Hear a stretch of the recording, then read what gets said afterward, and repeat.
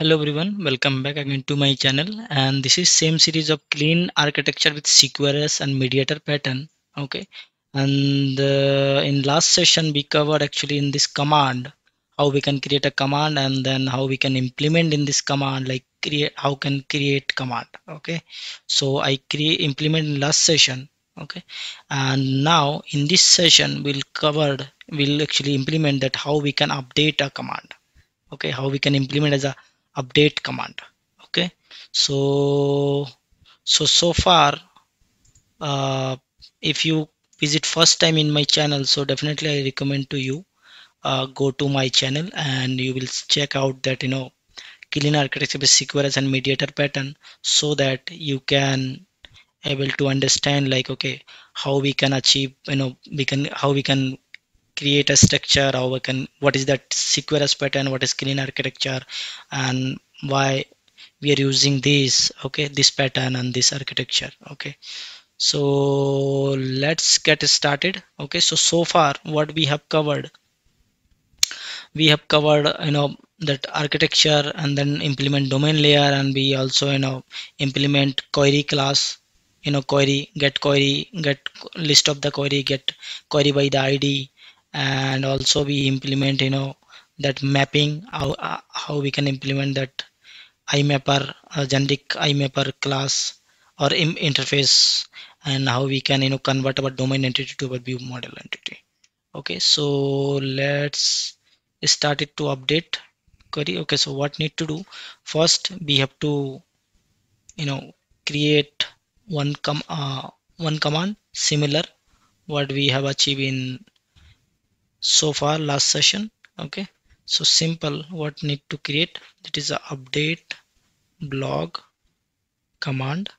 Okay, and then in this update command blog, just make it public and inject is simple like that, similar I request handler. And what is the response type? Because it is update, so definitely once update we'll need to get just you know that id. Okay, based on this id, okay, it is updated or not, so just return as an integer, like whatever updated property, updated id.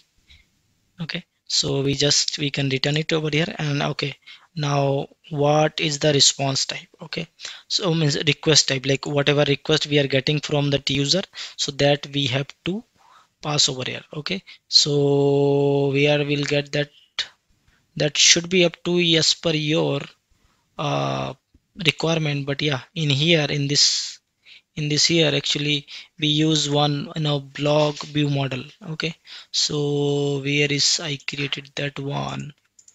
I created, I think, somewhere in here. Okay, yeah, see the blog view model. So I can, this property we have to get from UI, so that I can update those property in our database. Okay, so create those property. Okay, so in update command what we'll get from the user id, name, description, author, same things we have to update in our db. Okay, so that is done, command is created. And now what need to do, we have to create a handler, update command handler. So how we can do that? Create a class, just put some name like update block command handler. Okay, and make it to public, similar fashion. And now again need to inject I request handler. I request handler. Okay, it is getting from this mediator R. And also the here we have to pass two overload method. Okay, one is request, one is response. Okay, so what is our request? Same things, like our request is update block command, which is just we have created. Okay, and then what is the response? We have to return back our integer. Okay, so let me return the integer only. Okay, and then what need to do, actually this request handler actually complaining, okay, need to implement their signature. Okay, so what is the signature? Just implement interface. So this is our signature, need to implement handler handle. Okay, and how we can do that, we have to call our repository where actually we have to send our data. Okay, so create a constructor for that so that we can inject our I repository, this I blog repository. Okay, so let me inject and create a variable, and also assign, create a private variable and assign to in the constructor level. Okay, so that is done. Now we have to call our repository method, which will update our blog entity. Okay, so how we can do that, just blog repository update async, and in this update async actually see there's a two things actually we need to pass. Let me zoom in. Okay, it is okay.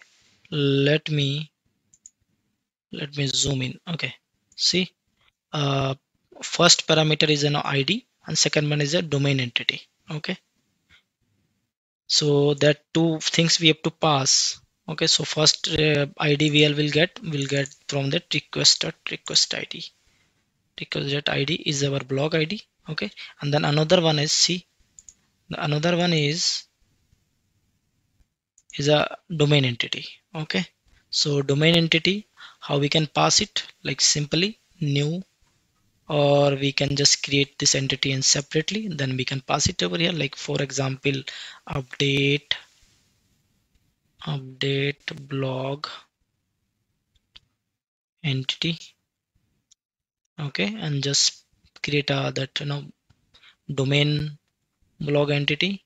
Okay, and just pass it to whatever our parameter over here, request id to request id, author to author, and description to description, and name is to name.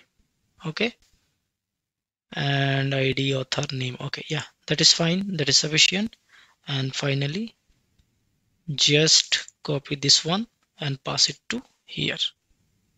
Okay, and what is the return type of this method? This is return type of this method integer, so make it to. Also this response our return type is this method, handler method is a integer, so just simply return with the await. Okay, and async. That is done. Okay, so let me build so that we can make sure is nothing we have missed over here. Okay, so build is completed. Okay, so that implementation also done. So just recap what we have done. Okay, because this is very important. Simply first what need to do, you have to create a update command. Okay, and then inject to I request handler, I request interface. Okay, which is getting from the mediator R. Okay, and we have to pass that whatever response. So in this scenario, our update scenario, we get the response in the integer. Okay, and how we can decide, okay, what is the response we are getting. Okay, so whatever implementation you have done in the domain. Okay, not a domain, actually just whatever your repository method, like that time we can decide it. Okay, what kind of response we have to return. Okay, that method, so same things. Okay, we can just pass it over here, and then we have to once complete your command, update block model command, then we have to create a handler.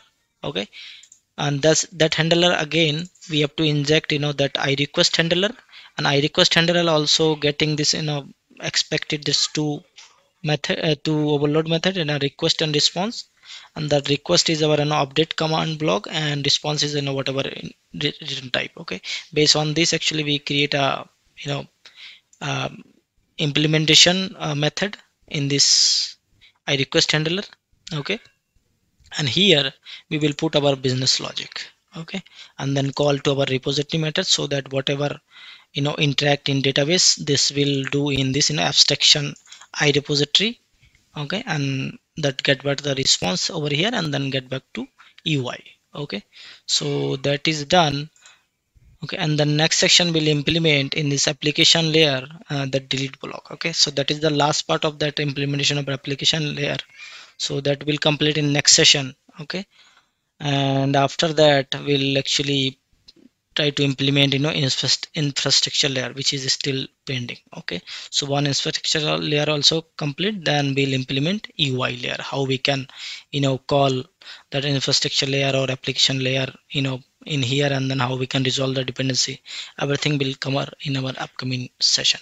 Okay, so till now, thank you very much, have a nice day, and don't please don't forget to subscribe.